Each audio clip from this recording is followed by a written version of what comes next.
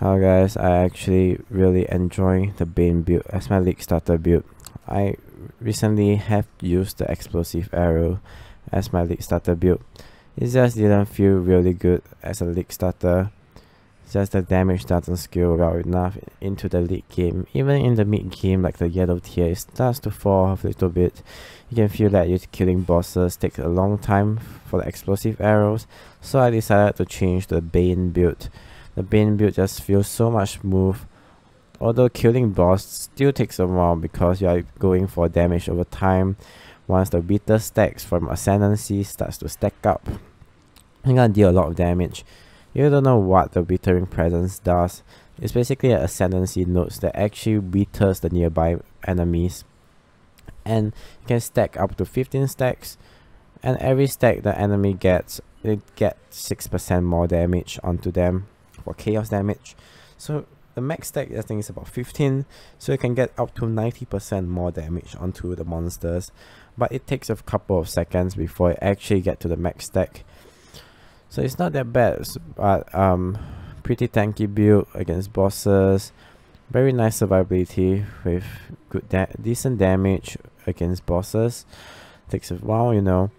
And if you guys didn't know, the Bane scales with spell damage, damage over time, and any chaos damage multiplier. And the nice thing about Bane is that it's actually scaling with curse, meaning the more curse you have on the enemy, the more damage the Bane does. So we are actually running 3 curse in our build. We have the glove, which is Vincent, the glove, we have the Whisper of Dooms, and the base curse. So addition of the curse and from Whisper of Dooms, we get about 3 curse, right? You can go for 4 curse for a little bit more damage from your Ascendancy, but I feel like there's not much good curse in the game that I would want to run 4 curse. The curse we are running is basically Despair, Enfeeble, Temporal Chain. Enfeeble and Temporal Chain is a bit more like a defensive ones. Despair is like more of an offensive curse. You basically chaos penetration onto the monsters. It's very important for Despair because some monsters has pretty nice chaos resistance, so you really want that Despair to go off. So about 3 curse, the damage is pretty good. You can go for 4 curse, but I don't know what the 4th curse you really want, because there's not much curse that we can really run, because the other curse in the game is basically just increasing physical damage taken by the monsters or for critical and whatever, right? So I think 3 curse is just the right spot, and we can get the other Ascendancy nodes, but definitely if you want 4 curse, you can go for it anyway. So I was mapping with about 20 chaos of currency invested into my character, able to do like yellow maps into like mid-tier yellows pretty nicely. But in this video I invested quite a little bit more and able to do like bosses and tier 11s a little bit better.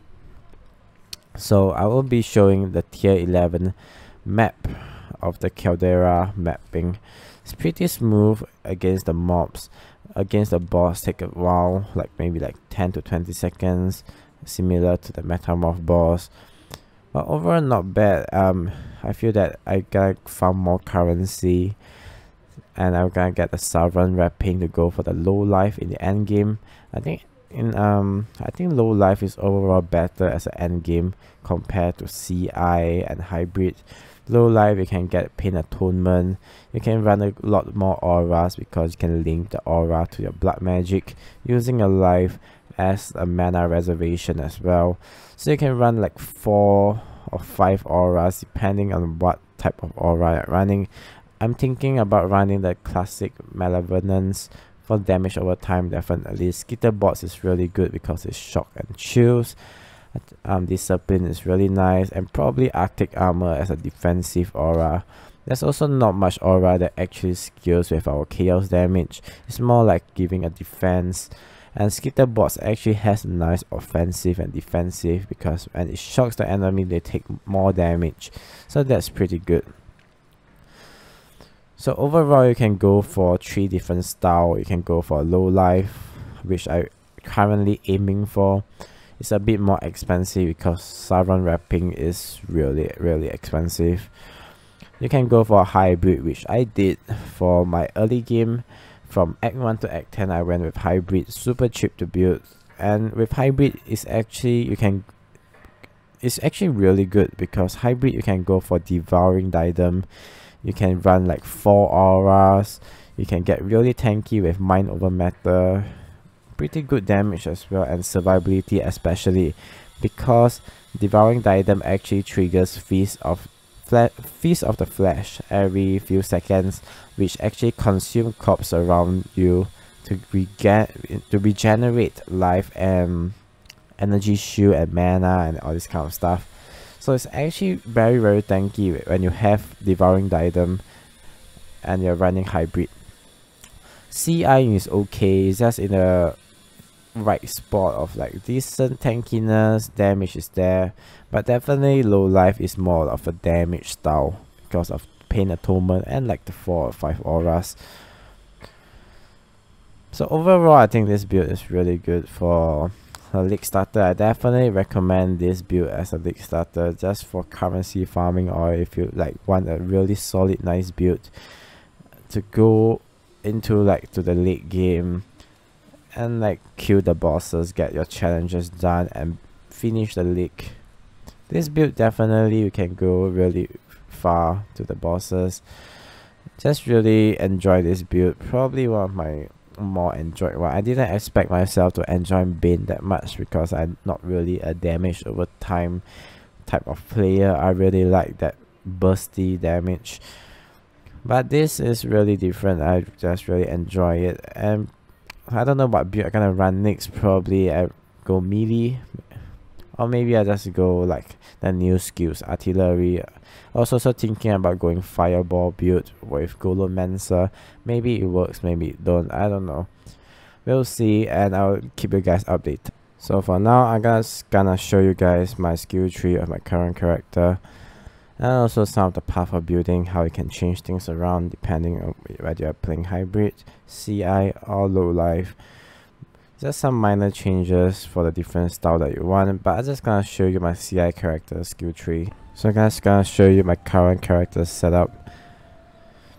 Able to run early raid maps pretty nicely, so just gonna run all the defensive flasks and maybe like one offensive, so I went with the Witch Fire Brew potion. That's a overall very nice damage flask because you actually get Despair Curse 21, so more penetration, and get the increased damage over time during flask effect, so that's really nice.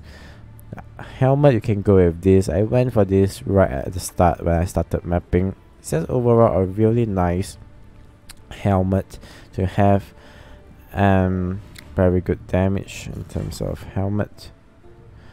So this helmet actually gives quite a bit of energy shield as well, and it's just have pretty good stats, you know, like energy shield, damage and the other stuff. Only costs about like 1 chaos or like 1 alchemy. I don't know how much it costs. For this glove, you just went a Vincent entrapment glove. It's a must have for this build. This glove is a must have.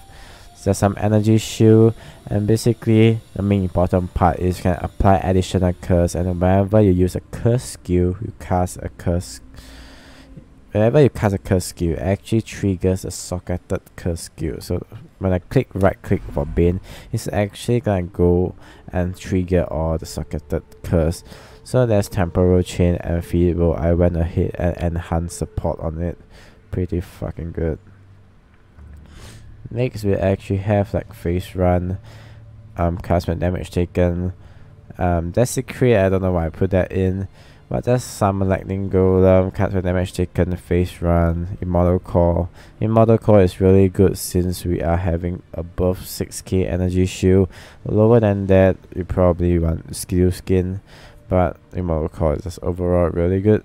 I just put my void manipulation here. It's the 6th link that you want, but I just put it here just to level it out.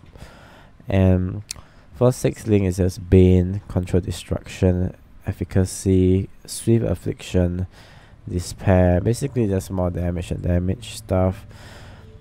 And you can go with shield charge with fortify and faster attack speed or something like that, so they can charge faster. But I really like flame dash, like the overall smoothness of flame dash. Aura, I'm going with malevolence for more damage over time. Summon skitter bots for the chill and the shock. And probably the last aura I would want to run is discipline. Probably you can only run discipline with the other two auras if you are either hybrid or low life, because low life you can put blood magic and reserve your HP. So that's the only way you can run more than 2 auras on this build. But currently the only auras I'm running is just malevolence and skitter bots. If you run discipline, you get about near 7k plus, which is pretty nice. I'm probably gonna upgrade my helmet soon to like a 300 energy shield one, so I'm gonna get a lot more energy shield than this. And for gear, it's very standard. Boots, you just want rest, energy shield. Movement speed is nice, but I couldn't get one that is cheap enough. Belt, I went a crystal belt. Baited breath is really good. I actually use baited breath for most of my time playing this build until yesterday I changed to a crystal belt. Crystal belt is pretty good. I got a try rest one with some energy shield. You can even craft more energy shield mods onto it. I'm probably gonna craft away the maximum life for energy shield. And this one is a must have, like I said, and the rings are just to cap up the rest. Got some energy shield. For my amulet, I just want attributes and energy shield. Strength is really important, and dex, because you have very low strength, so you want to have enough strength to run immortal core, which is very important, and also enough dexterity to run your skill gems like your affliction and your temporal chain, which are dex based. For shield, I went with like high spell damage and energy shield, and also some resistance here and there. This cost me 1 exalt, but you can go for something really cheap as well. And also you don't have to run 1 wand and 1 shield. You can go for dagger and shield. You can go for staff. If you go for staff, you don't want to get the arcane guarding. Arcane guarding is only when you have shield. I just really like shield because a bit more tankiness, and you also get like the spell damage notes, which are really nice. And also you get spell damage on the shield, so it's like a nice defensive and damage item. One, you want damage over time, kills damage over time multiply, and just spell damage, because spell damage scales with your Bane damage. And the other stats like kills damage over time multiplier, damage over time, all scales with the Bane, so it's really nice to have a good amount of damage.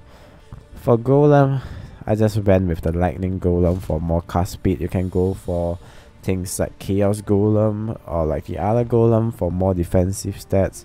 All of them works pretty well. I just really like the more cast speed, but the Bane itself has a very nice base cast speed already, so I don't know, maybe you can just go with other golem.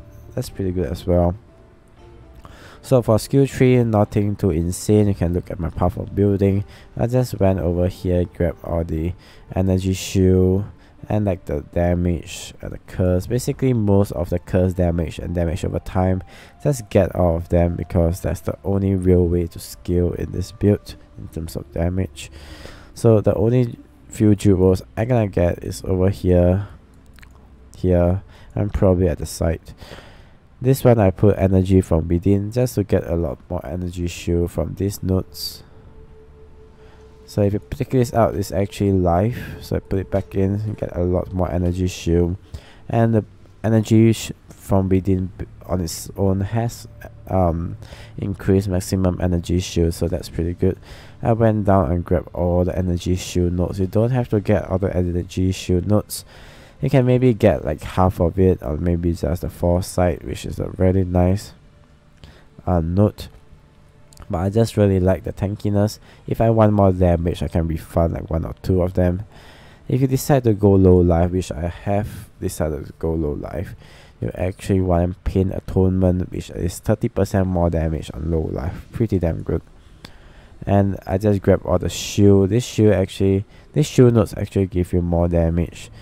Right, 5% more damage per 5% chance to block. I have about 20+%. 10% more damage. Probably gonna grab the other end as well.